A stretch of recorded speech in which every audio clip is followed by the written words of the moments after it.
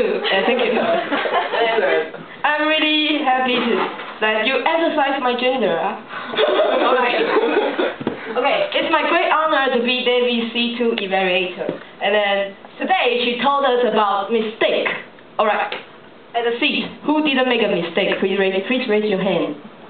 Alright. Julian, I really thought are you human beings?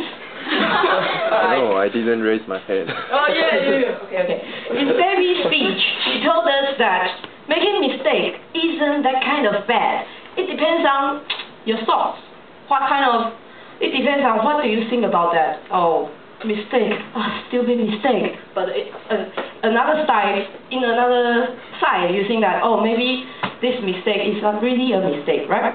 And then she used her story to support her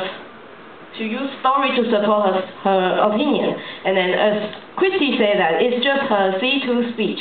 And then it really impressed me because she used many kind of skills that she showed her confidence on the stage.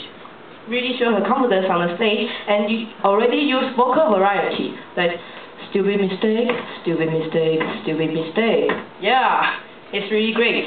And then she also used her body language naturally. Yeah, body language naturally. And then she also had good pronunciation. Yeah. And then, but as an evaluator, I still need to give you some suggestions. Yeah.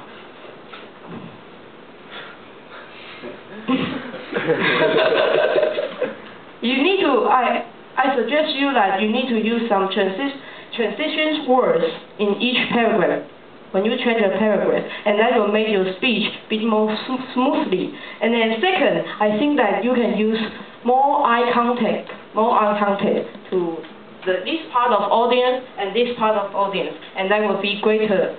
And we know, I think that you already did a good job, a really good, excellent job, and we all enjoy your speech. And then look forward to your C3 speech. Yeah, back to GE.